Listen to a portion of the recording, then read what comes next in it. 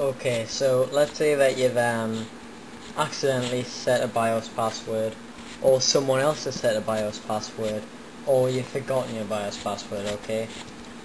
In one of these scenarios, you're going to have to reset your BIOS, and to do that, you just have to remove the CMOS battery.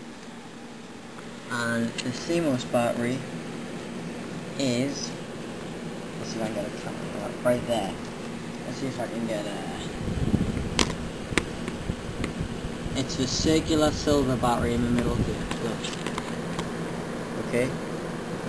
And all you have to do is turn off your computer, make sure there's no power at all connected to your motherboard, just so you don't blow anything out.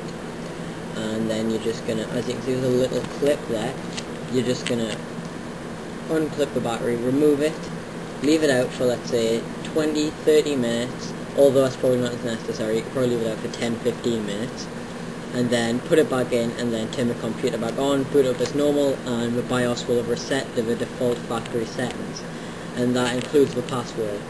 With some BIOS, when you reset them, it'll go to the password that the manufacturer has chosen.